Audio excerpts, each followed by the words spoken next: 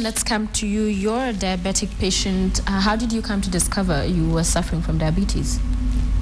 Actually, thank you so much. It is difficult to realize sometimes that you are living in this condition.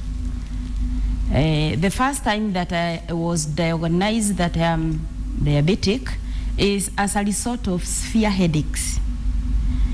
I am diabetes type 1. But for the many years I survived, there is no one who realized that I am diabetic.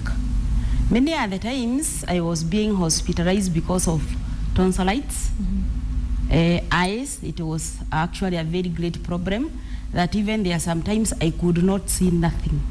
I tried to even visualize what is happening, but I could not see.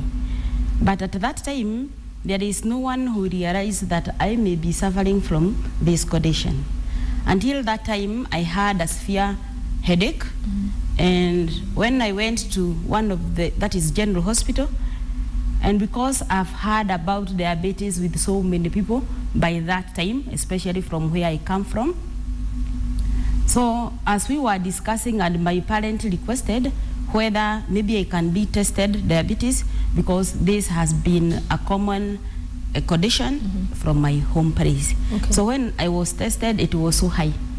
And it is that time where I experienced that I have come to the end of my load, because I was very young. How old were you?